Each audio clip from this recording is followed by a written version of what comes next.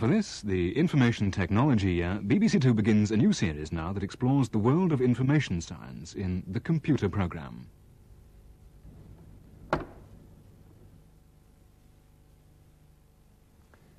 You may have noticed 1982 is Information Technology Year. There's a Minister of Information Technology, and the government is even spending a great deal of money on publicising it. But what is information technology? All it really means is the world of computers. But why have they suddenly become so important, and what should we, as non-computer experts, know about them? Well, that's exactly what I shall be finding out during this series. One thing I know already, don't expect the computer revolution to happen tomorrow. It's happening now.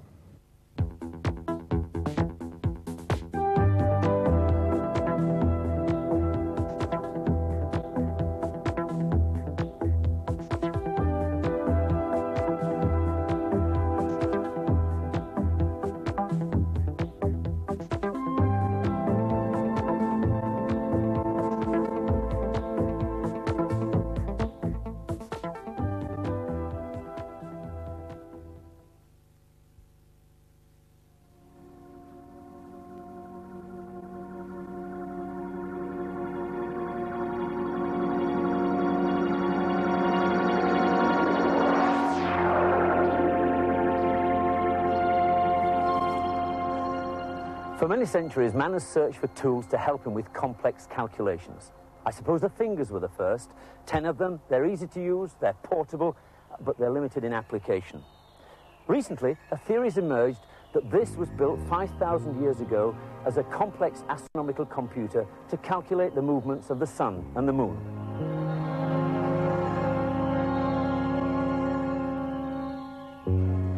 It sounds hard to accept, but if this really was a computer, I thought it'd be interesting to compare it with one of the early large-scale computers that were around in the 50s. There's many similarities. Firstly, very few people understood how they worked. At Stonehenge, you had to be a member of a hierarchical priesthood, and it took several years before you learnt its secrets. On the early computers, you had to have a degree in mathematics before you were even allowed through the computer room door. At the time Stonehenge was built, the society was mainly agricultural. Forecasting the seasons was vital. From the position of the rising sun in relation to these stones, the approach of spring and winter could be forecast. But if you wanted to reprogram Stonehenge to base the calendar on lunar cycles instead, the stones would have to be moved. It didn't take much less effort to reprogram those old, unreliable 50s computers, and within 10 years, they were replaced. Stonehenge lasted 1,200 years, but eventually it too became redundant. This morning, we can see the sun, but the climate changed, and no longer was it visible on enough days to justify its existence. So it was abandoned and left to what it is today, a mysterious but rather magnificent pile of old stones. It was obviously important for a farming community to predict the seasons, but forecasting the weather was quite another matter. The trouble with the stones was their inflexibility. A modern computer can be used for a wide variety of applications, some of them extremely complex. For example, a prediction of weather patterns for the whole globe up to 10 days ahead can be produced in just 4 hours. The European Weather Centre has one of the fastest and most powerful computers in the world. Its capacity for work is colossal. These metal megaliths have within them the power to collect weather information from all over the world of temperature, pressure, humidity, and so on, and process them at the rate of 50 million instructions per second. And then with a great primordial burp, out comes the weather for the next 10 days.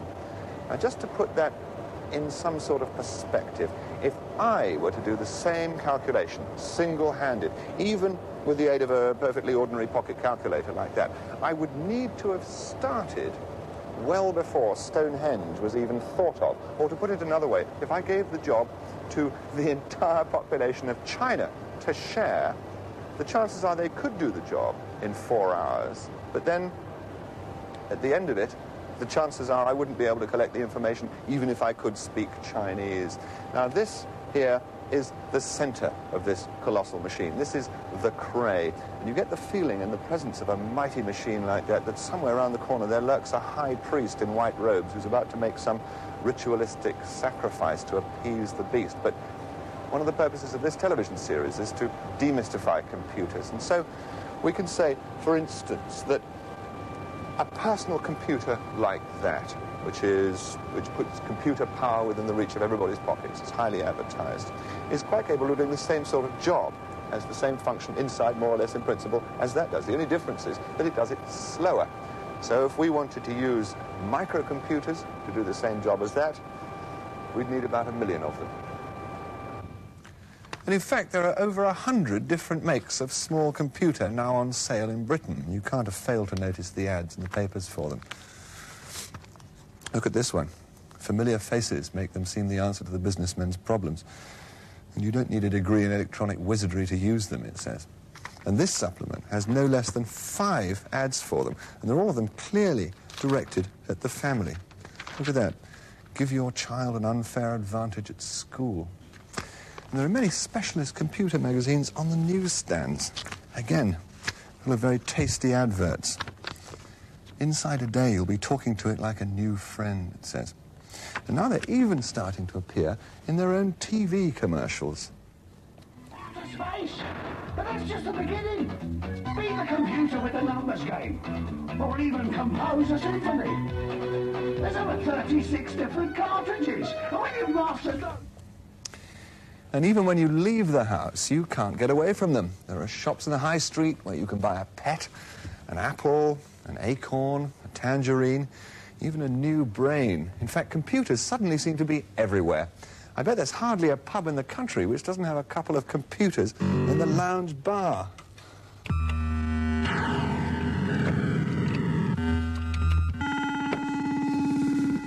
Well, like it or not, they're with us for good, but I sometimes get the feeling that the only people who'll get any use out of them, apart from space invaders, are a few highly qualified boffins and some home enthusiasts who, until 10 years ago, would have been making their own television sets. Well, don't despair.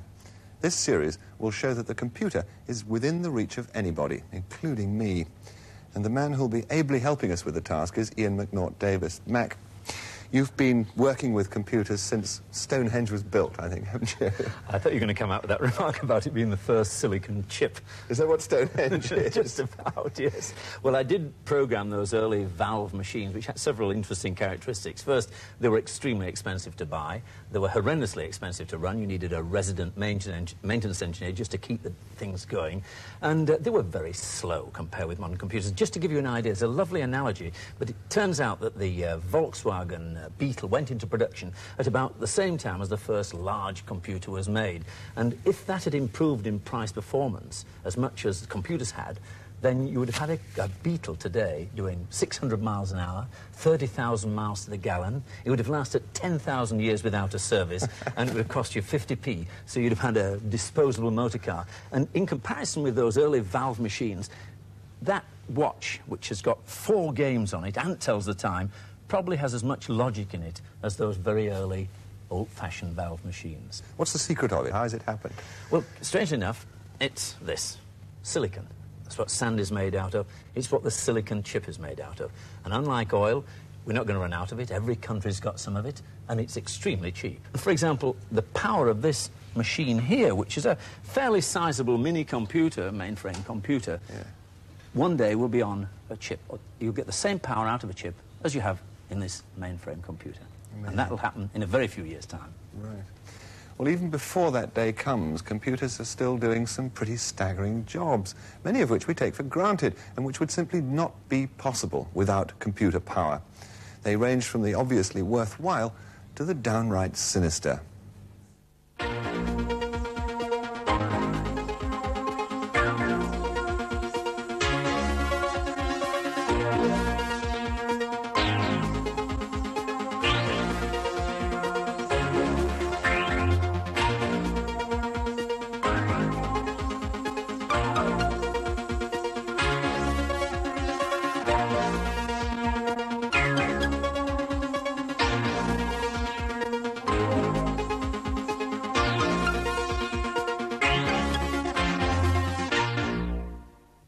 Mac, what is it that makes computers so very useful to us? Is it that they're cleverer than we are? Now, they're quite stupid in many ways, but in certain ways they are very clever. They can handle a vast amount of information, and they can handle it very rapidly. And what's more, they can keep on doing it without making any mistakes, night after night after day after night and so on, which we can't obviously do. Right.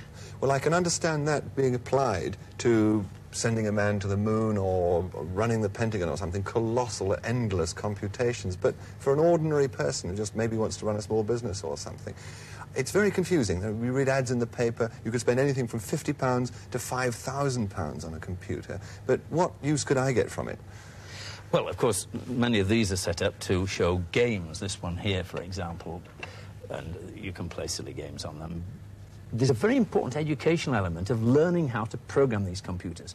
First of all, it's fun, and people enjoy it. And secondly, it's very creative. You can do very interesting and exciting things. It's boundless, the sort of things that you can actually use your creative imagination to do.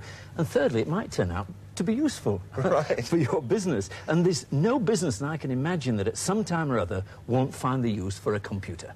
Right. Now, supposing I wanted to use a computer for my business. I'm a freelance journalist. I mean, let's take my example as maybe a typical one. What gear do I need? Because there's a terrifically wide range of choice. Well, of course, you need the computer with a keyboard, yes. Something like this. You need a video screen. You need a straightforward cassette recorder to store your programs on as much as anything. Right. Obviously, you need a printer here for printing out your letters. And if this was a bit slow, the cassette recorder is a bit slow, you can buy yourself a disk unit, which is a lot faster, and that stores it on a disk instead of on the ordinary magnetic cassette. And that's the equipment you need. Right. Well, business, as Max said, and particularly small business, is the fastest growing area to which personal or microcomputers are being applied. Now, our reporter, Jill Neville, has been finding out just how small some of those businesses are.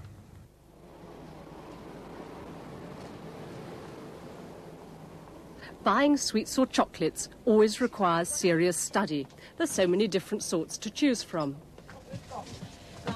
Those are 10. Those are 10. Or you've got something there at 6pence. Because there are so many varieties on the shelves, the shopkeeper must do an awful lot of bookkeeping, both to check the stores and to keep up the orders to all the suppliers.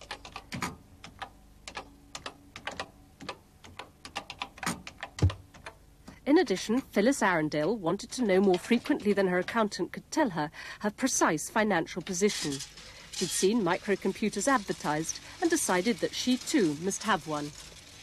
But not all sweet shop owners have a computer. Once you actually had the computer here and you had that keyboard and the blank screen facing you, weren't you rather apprehensive? No.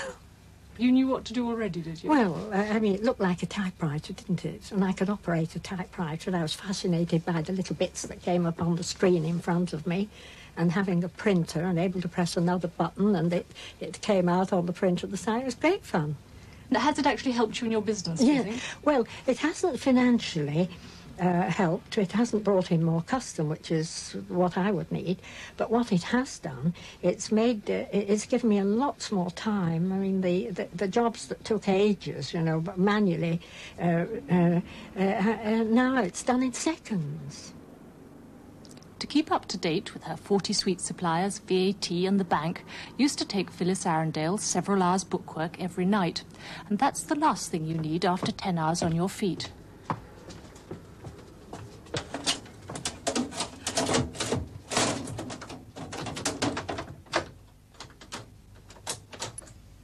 Now, at the end of each day, it's simply a matter of checking the day's takings and entering them and the invoices into the computer. Once a week, she also enters details of any transactions with the bank, and the computer will then give her an up-to-date statement of her current financial position. Right, so what do I do next? Do this first. Because she'd found it so useful, Phyllis thought that a computer might help other people with small businesses. So, a year ago, she started up a computer service to take over their paperwork, allowing them to get on with their jobs. Do you think, the computer side of your business ever taking over from the chocolates? I hope so. Yes, it'd be great fun, because at the present time, the chocolate, this business is sort of going down because we've got a new bypass and it's affected trade. And in any case, I find that more exciting. I find the computer business much more exciting.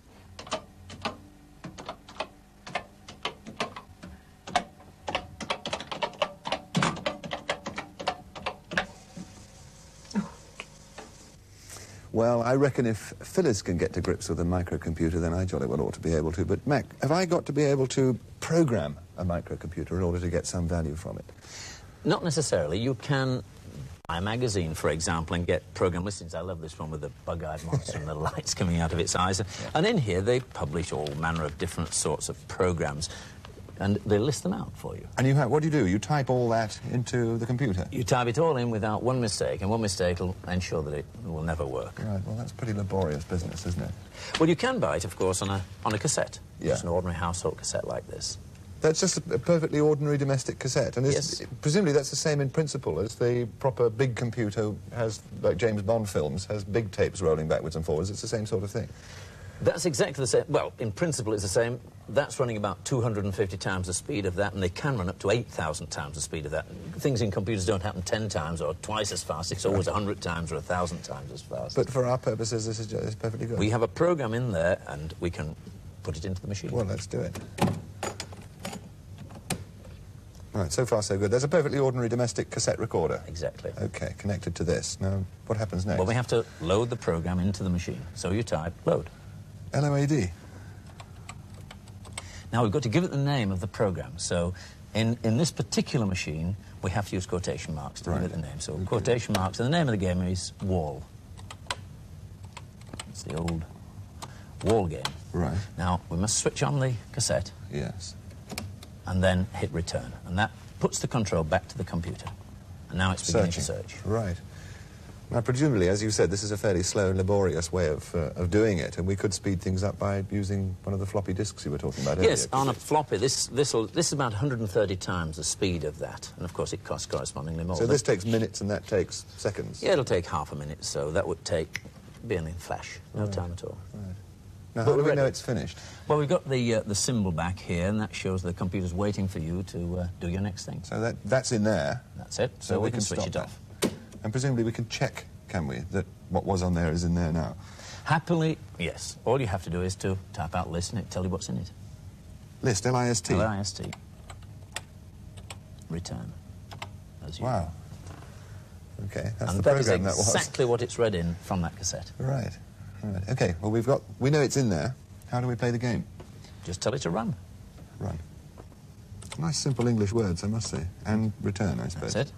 And you should be in the game. It worked. Right. War game. Moves the bat. Left with the Z key, right with the X key. Try to knock all the bricks out with the ball. Bricks to the further back score more points. You're allowed 3 balls. Large or small bat. Well, I have an L bat. As a beginner. Press any key to serve. Right. Nice multicoloured game, that. I see. Yes, right. I think I get the picture. I hope you're better at tennis than you are at this. It's so simple to play. OK, well, obviously it's not just for playing games. They're terrific fun, but there must be more to it than that.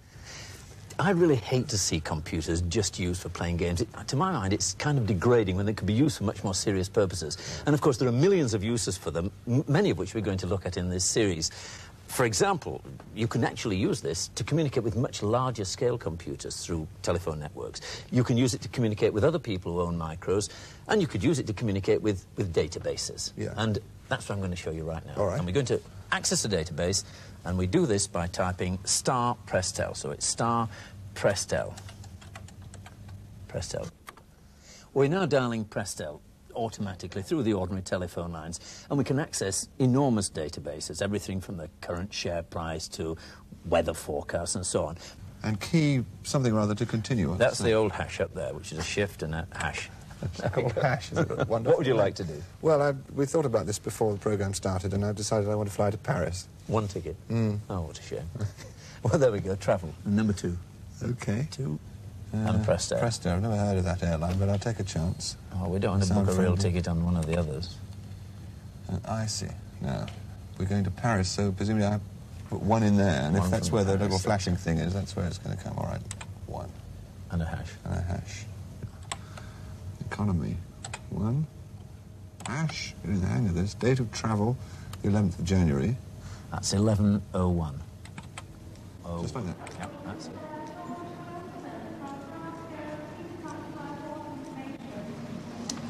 Well, here goes. I hope it works. Good afternoon. Good afternoon. Now, I hope you've got a seat for me on the 6:30 flight to Paris this evening. Right, sir. Can I have your name, please? Sel, S-E-R-L-E.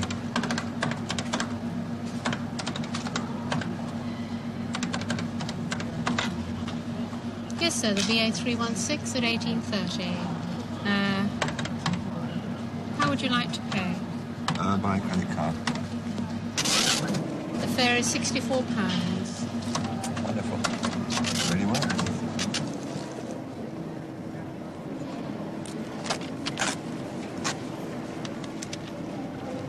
This flight is now boarding at gate 25. Well, obviously Heathrow is computer land, and planes now fly with so many passengers over such colossal distances at such enormous speeds.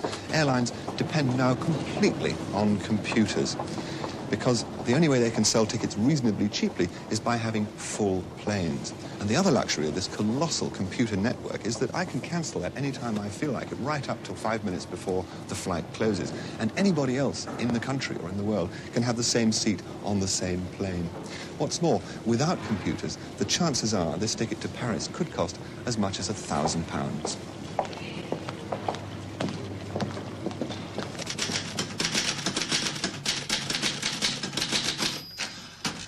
But before we get carried away with enthusiasm for these miracles of technology, perhaps we should consider a more objective view. Author and journalist Rex Malik has been observing and writing about the computer world for more than 20 years. And where does he think it's leading us? It's leading us to major change. Some would say as unprecedented change has occurred during the First Industrial Revolution. Now, if you're going to understand the nature of that change, you'd better understand something of the nature of the technology which fuels it. In this program, they've shown you the Cray 1, the Weather Center computer, a supercomputer. Yet, in comparison to what's to come, that isn't even the equivalent of a Model T Ford. The Japanese have just started a program to build a computer 100 times as powerful. That program, they say, will take about 10 years. Okay, so it slips, say 20. That means very simply that at the end of 20 years, almost everybody will have one, or access to one. Now why? Well, because it's going to be made out of microelectronics. And it's in the nature of microelectronics that 90% of your costs come up front, i.e. it costs you 90% of the total to build the first one. Thereafter, you can shell them out like peas. So everybody has one. That means that a 15-year-old at school today, by the time he's 35 to 45, is going to have almost unbelievable brain and memory power added to aid him in his work. And there's another question. What people are going to use it for? Well, in fact, you're going to find that most of the time that computer's going to sit there idle. It's going to be parked just like the cars parked at the curb. Sometimes it'll go to top speed, but very seldom. Now, the question now becomes, it's not that do computers have social consequences? It is, what are the social consequences of computers? What are the issues that are raised? And remember, we're talking about a computer of 100 times the most powerful computer on the planet, and yet it's essentially built out of the very same technology that Chris booked his holiday on.